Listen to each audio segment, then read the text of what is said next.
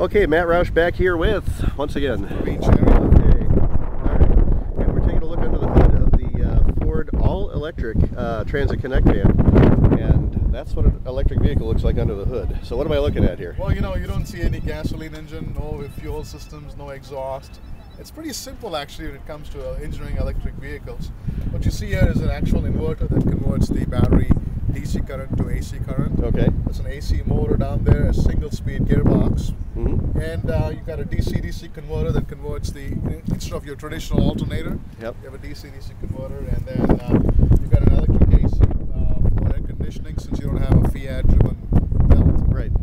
You also have a vacuum pump for the brake system because okay, yeah. you don't have engine vacuum, you need a vacuum pump. Yeah, right. So, you can't run a power steering pump or a power braking pump off of when you don't have the belts moving. Exactly. So we very simple. A lot fewer moving parts than an internal combustion. Absolutely, and that's exactly why we believe that EVs have less maintenance, yep. less maintenance costs. So although the vehicle might be a little more expensive when you buy it, overall operating cost is a lot more cheaper than gasoline vehicles. Okay.